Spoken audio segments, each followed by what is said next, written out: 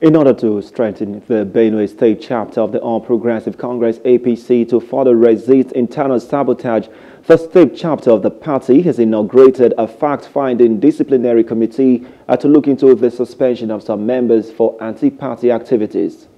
The chairman of the party, Austin Agada, while performing the function in Makurdi, charged the committee to unravel every form of anti-party activities in the party and anything that would bring disunity in the party, while stressing that the party was totally committed to ensuring that its unity was sacrosanct.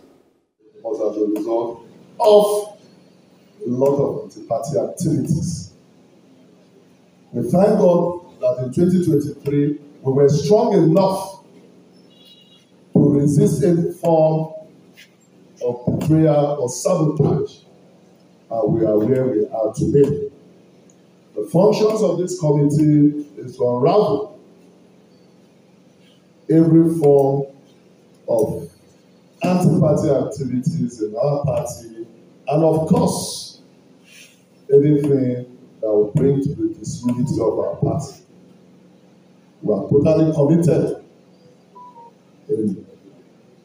in breaking our bounds, in ensuring that the unity of this party stands, and of course, the survivor and the strongest of this party is made clear. We are committed because the Benue people have given us their mandate, and we shall not toy with such mandate. Responding chairman of the fact-finding disciplinary committee, Chief Telum Akpotu, promised that the committees will be fair to all parties involved in accordance with the rule of law, equity, and ensure that the recommendations at the end of the day. Members of the APC and to all parties that are relevant to our assignment, that we as a committee, we are going to be fair to all parties. We are going to observe the rule of law. We are all going to observe equity. We are going to ensure that our recommendations at the end of the day have come in such a way that we strengthen.